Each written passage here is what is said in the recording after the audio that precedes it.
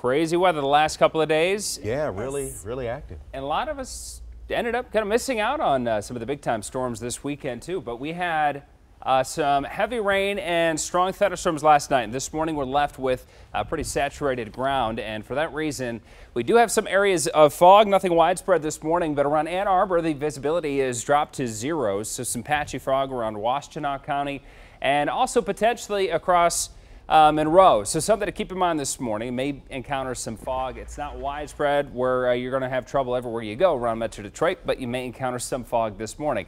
The clouds are going to be lifting, and overall it's a pretty nice day today. It's a low chance of a passing shower, but we're likely going to be dry. It looks like through the rest of the morning. Most of our rain, this is over the last 12 hours from our line of storms. That's pretty far to the east of us now. It's moving east of Toronto. Temperatures now are in the upper 60s. It's a mild start, 69 degrees at Ypsilanti. Farmington 67 degrees, and then we're going to have highs right around 84 this afternoon. We'll be in the mid 80s today. Brighton and Redford around 83 degrees for a high this afternoon.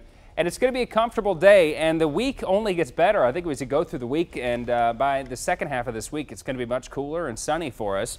And this is 6 o'clock this afternoon. You see a lot of clouds overhead. It'll be partly cloudy with a mix of sun and clouds through this afternoon. Just a 20% chance of a passing shower both today and tomorrow. So not great chances for rain today or tomorrow, but still could be a passing shower. But dry weather expected tonight, and this is through tomorrow morning. Now we get to tomorrow afternoon. Yet again, a mix of sun and clouds. Probably see more of the sun out tomorrow.